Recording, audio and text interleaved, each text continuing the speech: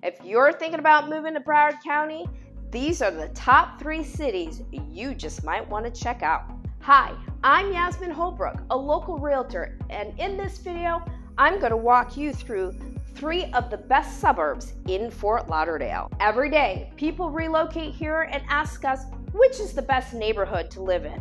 So here are a few suggestions. The first suburb you need to check out is Coral Springs. Coral Springs is located in the northwest part of Broward County and neighbored by Margate, Tamarack, and Parkland. Coral Springs is about 25 minutes to downtown Fort Lauderdale, 30 minutes to the Fort Lauderdale airport, and about 45 minutes to Miami. Coral Springs is near the Turnpike, I-75, and the Sawgrass Expressway. Coral Springs is a suburb of Fort Lauderdale with a population of 133,000. Coral Springs is in Broward County and is one of the best places to live in Florida. Living in Coral Springs offers residents an urban-suburban mixed feel, and most residents are homeowners. In the Coral Springs area, there are restaurants, coffee shops, and parks.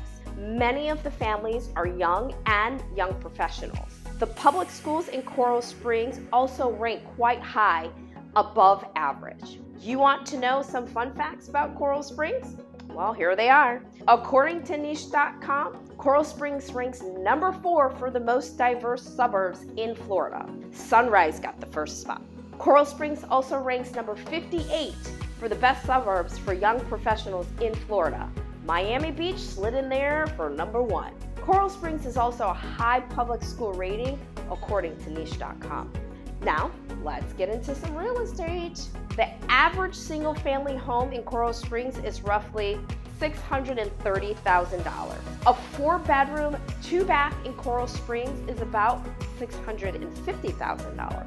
A 3-bedroom, 2-bath in Coral Springs is about $510,000. The average price for a townhouse or a condo in Coral Springs is about $184,000.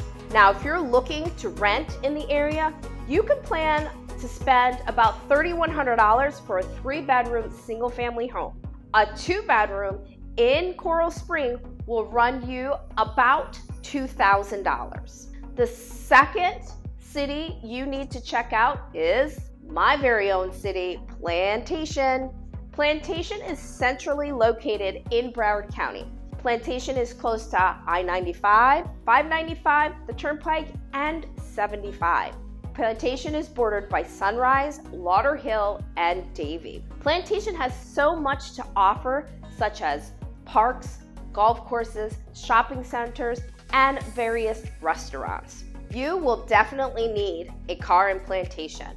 Plantation is about 15 minutes to downtown Fort Lauderdale and the beach, 15 minutes to the Fort Lauderdale airport, and 35 to 40 minutes to Miami. Plantation is a suburb of Fort Lauderdale with a population of 93,000, and that is a fast-growing number. Now for the fun facts. According to niche.com, Plantation ranks number 8 for the most diverse suburbs in Florida. Plantation kind of falls flat with the public school ranking, but don't be discouraged because there are lots of other great schools and options around Plantation.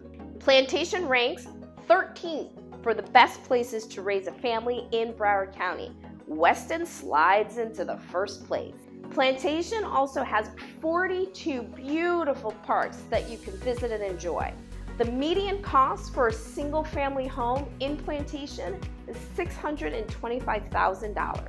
The median cost for a townhouse or a condo is $252,000. The average 4-bedroom single-family home in Plantation is about $650,000. A 3-bedroom in Plantation is about $550,000. Now, if you're looking to rent in the area, you can look at spending about $2,700 for a 3-bedroom single-family home or $2,000 for a 2-bedroom in roughly the same area. The third suburb you need to check out is, of course, I can't keep this one off my list, Pembroke Pines. Pembroke Pines is located in southwest Broward County and is close to the Turnpike and I-75. Pembroke Pines is about 24 minutes from the Fort Lauderdale International Airport, 30 minutes to Fort Lauderdale Beach or Hollywood Beach, and 30 minutes from Miami. All my subscribers know that I do a lot of coverage on Pembroke Pines, and there's a reason why.